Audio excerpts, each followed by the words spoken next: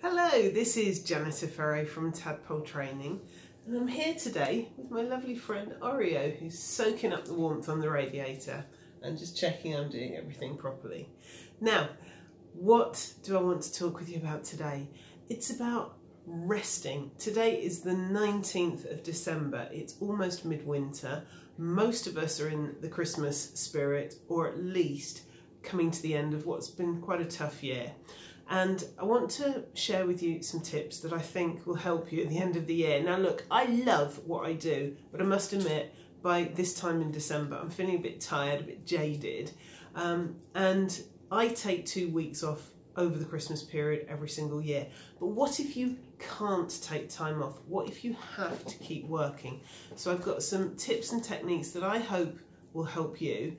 And here's the first one. Number one, do something a bit different. So if you're feeling a bit tired and a bit jaded, why not use this time to catch up on admin? When I was a sales rep with Xerox, we had to cover the phones in case somebody called, but actually it was extremely quiet. So what we used to do was do our admin, so catch up on all those things that we hadn't had time to do.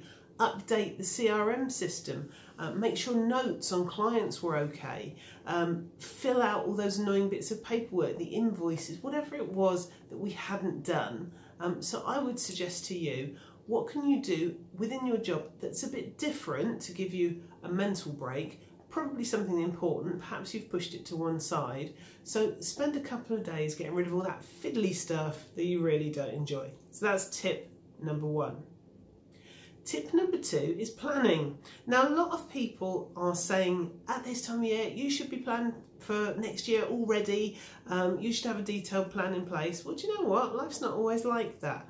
So use this time where you've got a bit of mental breathing space to get some planning underway. What things can you do to help ensure that next year is as good as it should be?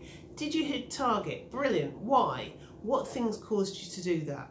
If you didn't hit target, what were the reasons? And be honest, yes, sometimes it's external factors, but often it's us. So what do you need to help you achieve your target next year? Do you need more training, more development? Is it something you can talk with your manager about, or is it something that you have within you? And then the third thing I'm going to suggest you do, and this is a lovely one, is to use this time of year as an opportunity to go back and read all the testimonials, all the happy sheets if you collect them, all the wonderful positive feedback you've got from your customers, and remind yourself why you do what you do.